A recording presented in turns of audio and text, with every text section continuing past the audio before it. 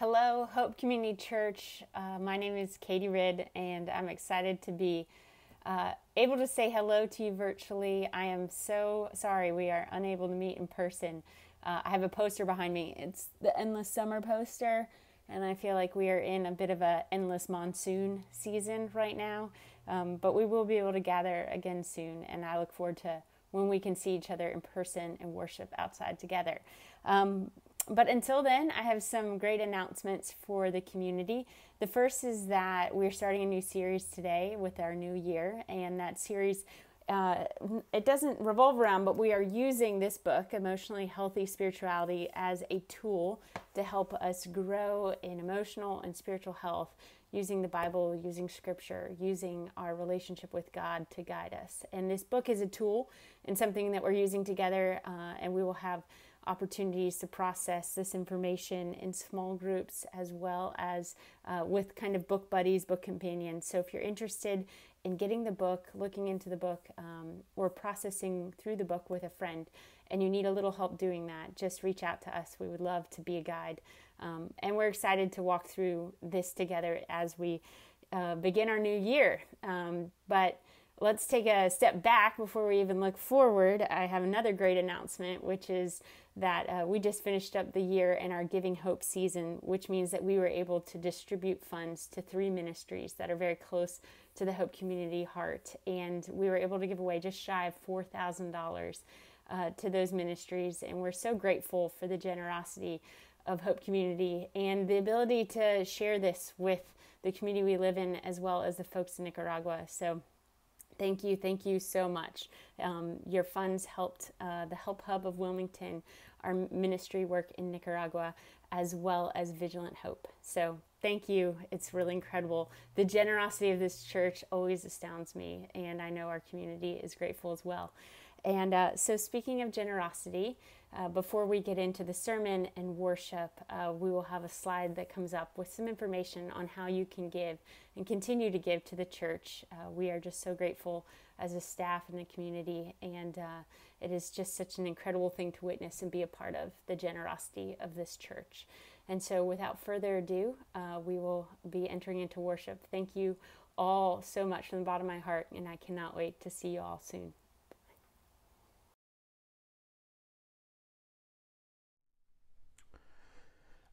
There's a question that I get asked maybe every day, several times a day, that for some reason has been a hard question for me to answer. And in this season, the last 10 months, I feel like it's been especially hard to answer. And here's the question. How are you? People just say, how are you? It's kind of just a greeting we use. But for some reason, if someone says, are you well? Well, how do I answer that? And so the quick answer is, right, you just say, fine, doing good. We are well. But the truth is, if you come to me and you say, Nate, how are you? I kind of like freeze for a second because I'm thinking, well, not sure, kinda. Or I'm thinking, what part of me are you asking? So when you say, how are you talking about my body? Are you talking about my finances? Are you talking about my relationships? Are you talking about my faith? What do you mean? Because they're different. Some are doing well, some are not doing well. And so what's interesting is in January, even though this is a different kind of January, people launch into January as kind of wellness month, right? People have purchased their Pelotons and their air fryers and, making big changes, got their new devotional books and all these kinds of things. But we realize as Christians, as followers of Jesus, as the church, that wellness is so much more than abs and cholesterol. That when we talk wellness, it is physical, it is social, it is intellectual, it is emotional. I think about these different, parts of who we are, and it was really my first internship in ministry. I was 22 years old, and the pastor of that church had a staff meeting and made an announcement.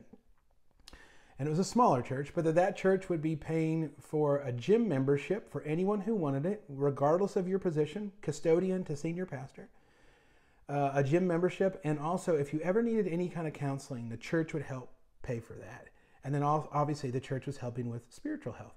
That pastor drew this string through our spiritual, emotional, and physical health and said, the string is connected. All these things are connected. And as one goes down and the other goes down, they influence each other. So we have to pay attention, this pastor was saying. His name is George. George said you have to pay attention to your emotional, spiritual, and physical health.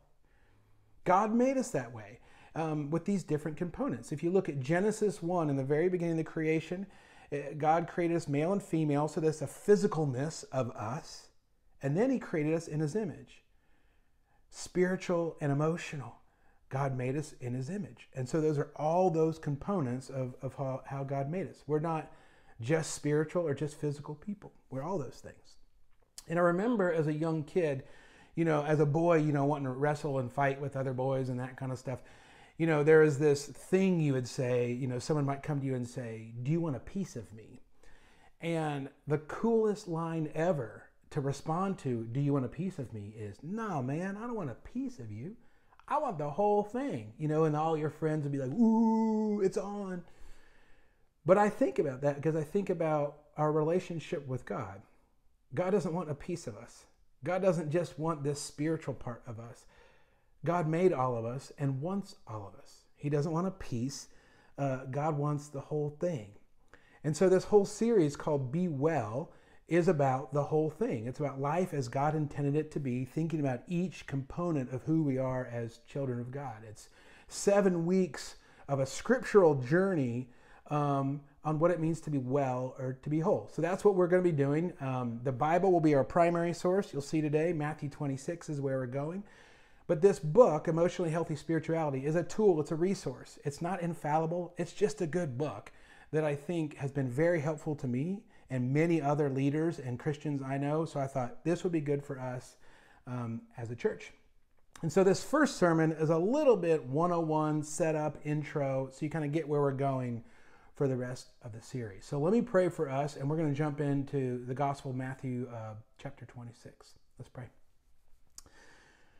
God, as we begin this journey, may we start with this deep gratification and gratitude of who you are and how you've made us.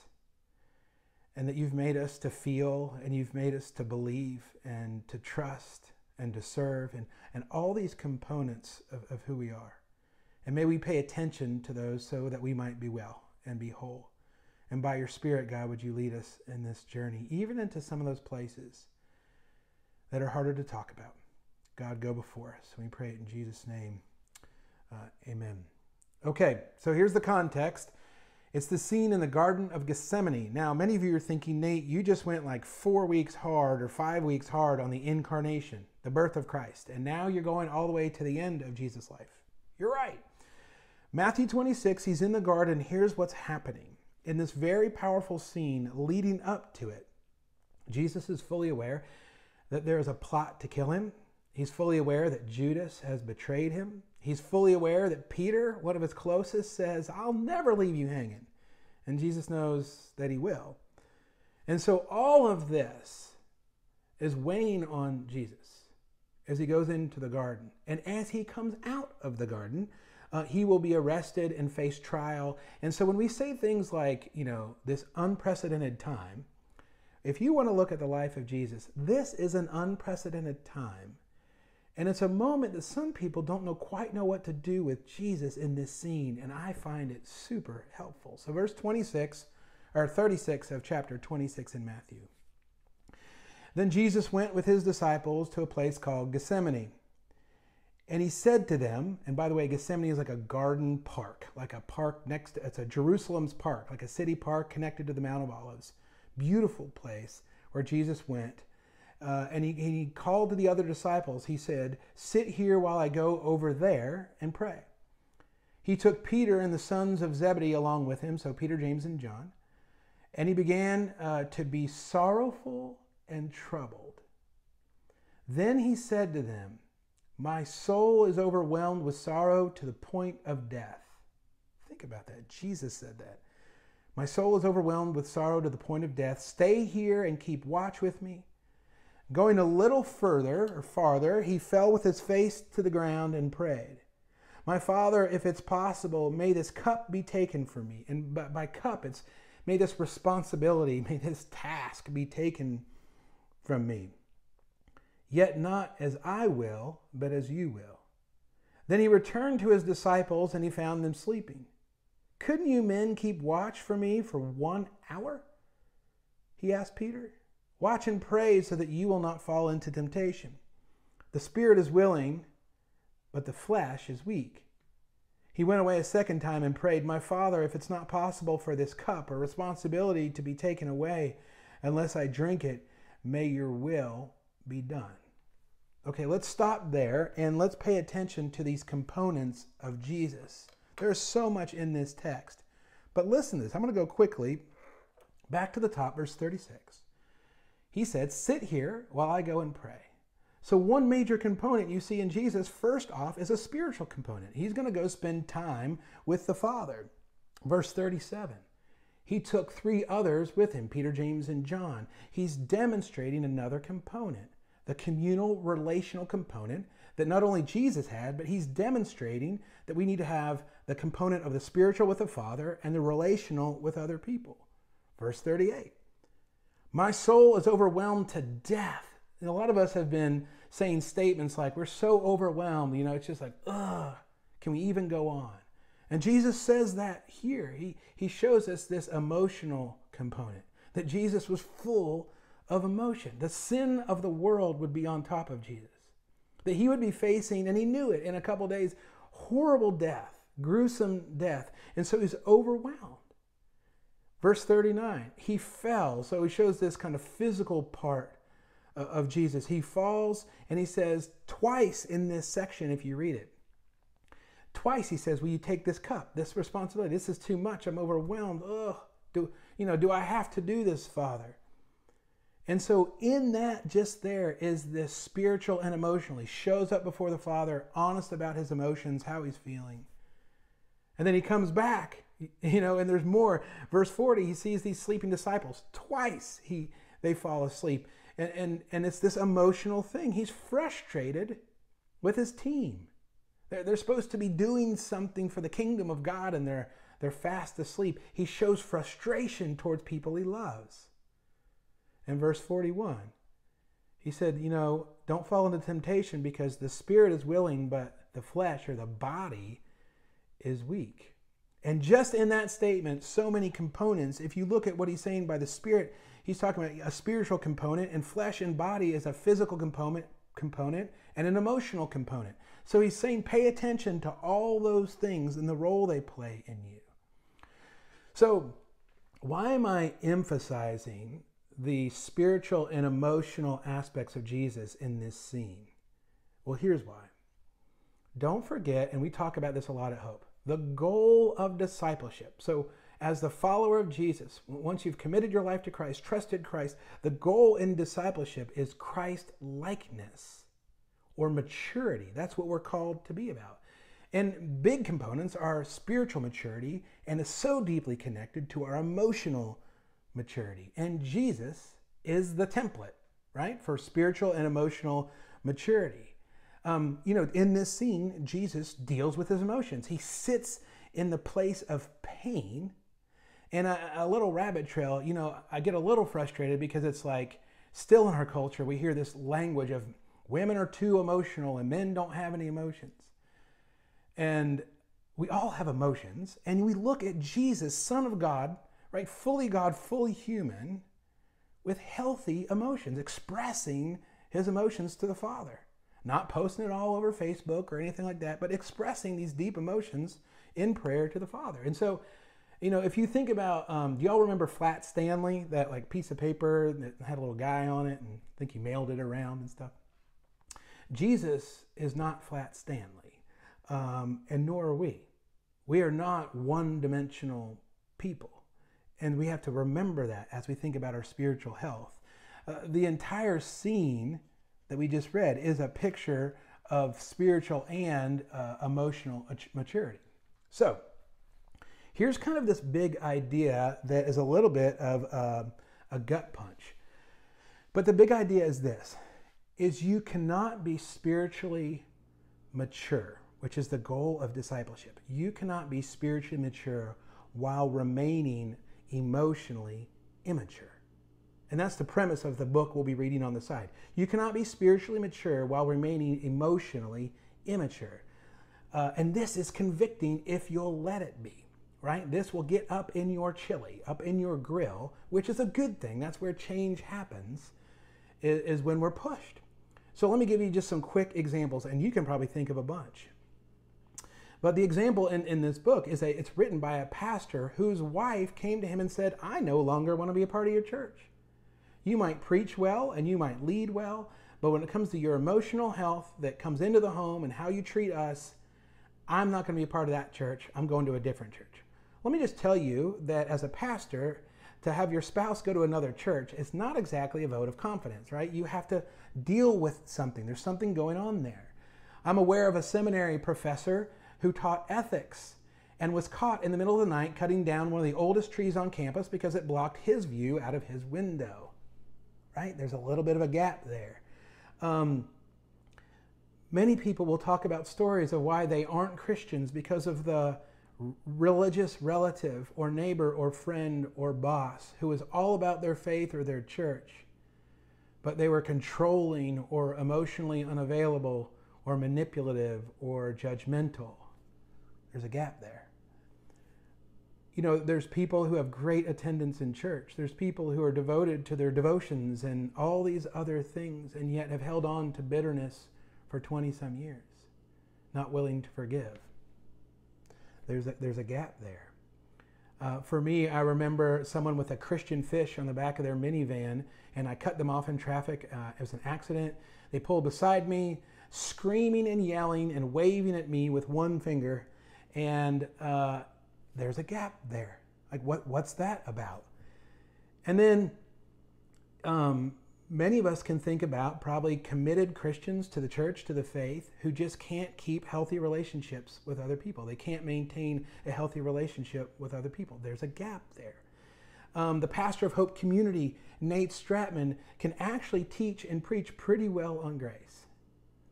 But I can come into this very home and not extend that grace to a person that I've covenanted my love to, my wife, and to my children. There's a gap there, right? There's a gap in the spiritual and emotional health. And so this, my friends, is what I'm calling the elephant in the sanctuary. That we as a church need to pay attention to these gaps because other people see them, the world sees them.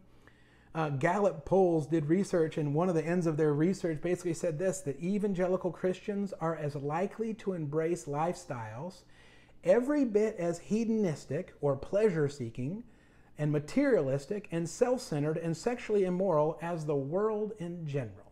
So the research was saying people aren't seeing the difference. And again, there's a connection between spiritual and emotional health there. And so the two images I'm going to use probably a lot, or I just think about in my head. One is that sometimes I've referred to myself in different phases as a soft-boiled egg, right? You look firm on the outside, but a little gushy on the inside, that something needs addressed. Or, you know, around here you got a lot of boats that sit in the water. They can look really clean and maintained, but under the water line, there could be barnacles 8 inches thick all over that thing. And so those are kind of two images as we think about barnacles and soft-boiled egg. And what we have are really two options. When we notice some of these things that are underformed or underaddressed, we can ignore them for sure. We can go on kind of doing Christian-y activities and whatnot. And that's part of our, you know, if you want to say, like our Christian heritage with Adam and Eve, that they started hiding and running since the get-go. And this idea of hiding from God, like he can only see this part of me but not this part of me, you know is a ridiculous idea, but we do it. So we can ignore it or we can address it. We can actually say, hey, there's barnacles on the boat. Or, hey, I think this egg is a little runnier than intended. Hey, I think there's some anger in me. I think there's some ways I treat people I love that I think I need to pay attention to. There's places in my soul and my personality and my past that are untouched by Jesus. Now those are some images we need to sit with for a second. So here are just some closing thoughts. I'm going to give 2 closing thoughts and a little bit of an action item. The first one is this. You all know this, but God often gets our attention through pain. So it seems like the Father had full attention of the Son, of Jesus, in the Garden of Gethsemane because there was pain there. And if you listen to stories and people talk to you of real life change, I mean real life change, you're going to hear some aspect of pain in there. So why would someone want to get physically well? Why would someone want to get emotionally well? Why would someone want to get spiritually well? The reason is because something hurts, right? Because there's pain, because something is missing. And so write this question down. Think about this question this week. Is there a pain, emotional, physical, spiritual, that God might actually be using to get your attention? That he might be using in your life and in your community for some reason to draw people unto himself? The second kind of an idea is this, is that there is a connection between wellness, this whole series what we're looking at, and God's will. So 2 times in this section, Jesus says, essentially, not my will, but your will. God, may your will be done. Jesus' deepest desire is that in the midst of pain, Jesus' deepest desire in the midst of like the worst days is that God's will would be done. And I want to say that's mine too. It doesn't always look that way, but that should be ours too, is in the midst of pain, God's will. And to remember this, God's will, to do God's will, requires wellness. Right? We need spiritual and emotional wellness to be able to do God's will that he's called us to do as the church, as the people of God. Another way to say it is that the mission requires maturity.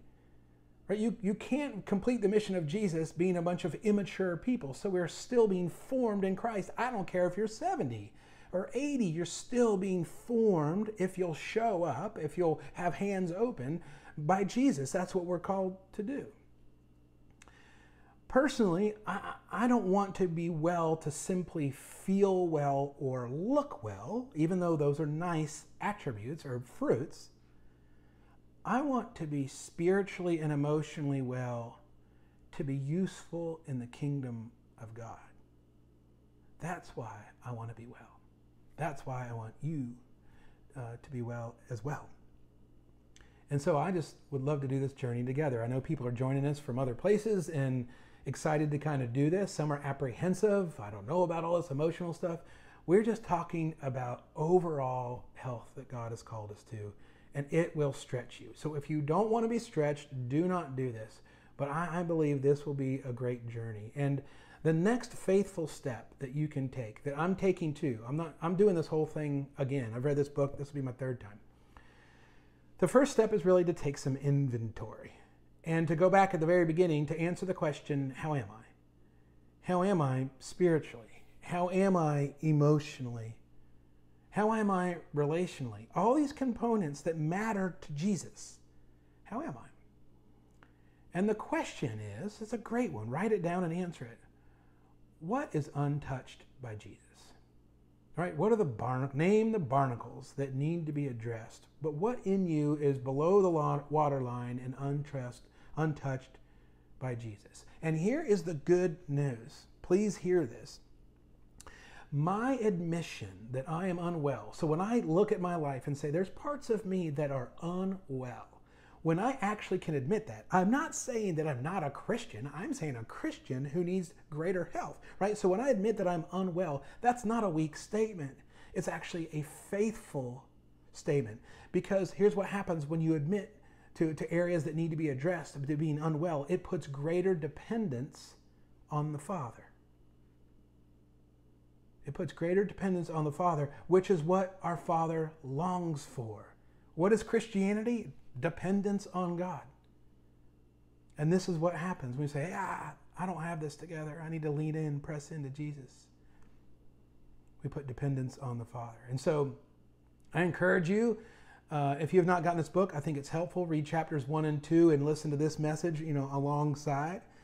maybe find someone to do this with. At least do it by yourself, but to just have a book buddy could be helpful to walk through some of this stuff. And I just ask that you would join me on this journey of healing and health and wholeness, and that God's Spirit would be in the midst of us as we walk forward. Let's pray. Lord God, we are deeply grateful that you've made us the way you've made us. And God, I pray in this next season in 2021 that we would pay deep attention to our spiritual walk with you, to our emotional health, and to our physical health, so that we might be extra useful in the kingdom. And that's what we long to be, that we might be aware of where you're at work and where we long for you to be at work in our lives and around us and in our world. And so God, do some work in us, even in the hard places. Stretch us. And we long for this wholeness that only you can give us. And we pray it in Jesus' name, and all God's people said, amen. If you have not already grabbed some form of juice or wine or whatever you have, liquid or bread or quesadilla or cracker, you can pause right now and go ahead and do that. But I think it's important that we keep celebrating the Eucharist together, communion, the sacraments, even if we have to do it in this way. And so one particular thing about the sacrament that I just want to remind you of is this sacrament reminds us of all kinds of things, but it reminds us of our dependence on Jesus, right? So we have to depend on Christ for salvation. We get it no other way. But we also keep depending on Christ for maturity and wholeness and for our identity, who we are. We keep depending on Jesus. And so we show up in a very tangible way. You can touch and taste and smell these things as this deep reminder, a core identity of what we believe, that Christ died for us so that we might be saved and have full and free lives and be able to participate in kingdom work that he's called us to be a part of. And so this anchors us, it reminds us, it centers us, which is what we need more than anything in 2021, is to be centered on Christ. This is what Christians need, long for. And so I want to remind you that it's this great scene of the Last Supper towards the end of Jesus' life again, where he gets these disciples together. And he, at this dinner table, whatever it might look like, at this Last Supper table, and he said to them, as he picked up bread, he said that this is my body and it's been broken for you. And every time you eat it, you need to remember me, is what he said to them. And in the same way, he picked up a cup and he poured it out. And he reminded them that this is about the removal or remission of our sins. And so every time we drink from the cup, we remember Christ. We remember him. And it was Paul who says that this is basically a proclamation. You are making a bold proclamation as a believer in Jesus. So as Christians come to the table, you make a proclamation that Christ has died and Christ will come again. That this is a saving death of the resurrected Lord. That's what you're proclaiming. And so that he will redeem and restore all things. It's a powerful meal that centers us. So receive these words, and then Eric is going to play a song that I love to play at the beginning of the year every year. But remember these words, that Christ's body has been broken for you, and Christ's blood has been shed for you. So go ahead and take the elements and sit and listen to these words of the song as we continue to worship. Should nothing of our efforts stand, no legacy survive, unless the Lord does raise the house, in vain its builders strive. To you who boast tomorrow's gain, tell me, what is your life?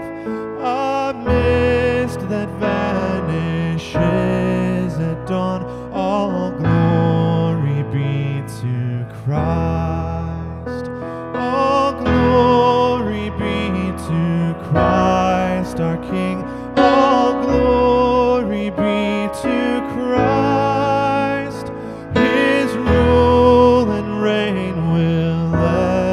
ever sing. All glory be to Christ. His will be done, His kingdom come, on earth as is above. Who is Himself our daily bread? Praise Him, the Lord of love. Let living water satisfy the thirsty without price. We'll take a cup of kindness, yet all glory be to Christ. All glory be to Christ our King. All glory be to Christ. His rule and reign will ever sing. All glory be to Christ. When on the day the great I am, the faithful and the true, the Lamb who was for sinners slain is making all things new. Behold, our God shall live with us and be our steadfast light, and we shall let His people be. All glory be to Christ. All glory be to Christ our King. All glory be to Christ. His rule and reign will ever sing. All glory be to Christ. All glory be to Christ our King. All glory be to Christ. His rule and reign will ever sing. All glory be to Christ.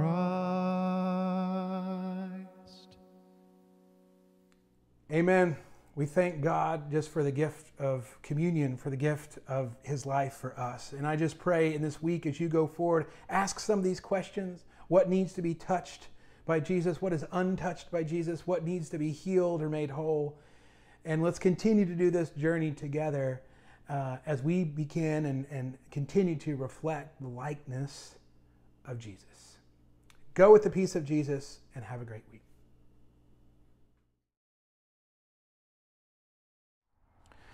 Hello, Hope. I know some of you probably have questions about all this cancellation we've had with rain.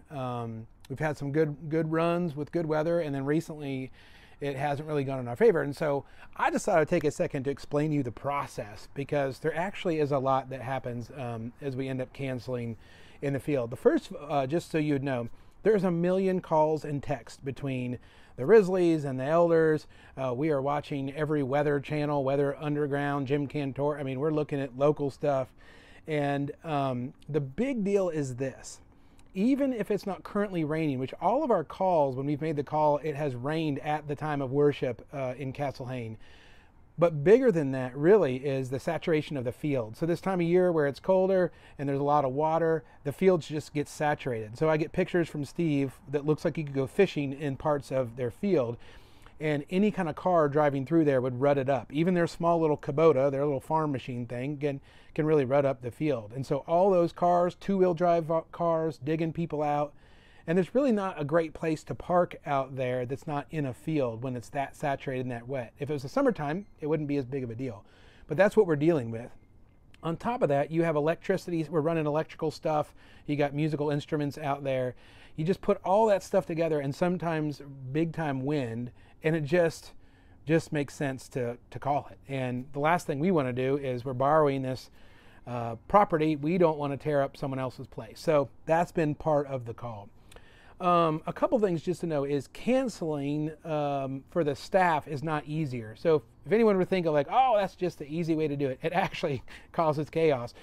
We try to make a call in the afternoon on Saturdays, which then means we got to kind of scramble to record the sermon early, and Eric's recording music today, and some announcements, and then we have to get it edited and all that kind of stuff. So a lot of work that we've done gets undone, and we have to redo work. So it's much more fun for us to be in person with you all and not to cancel. And it's easier actually to do it in person.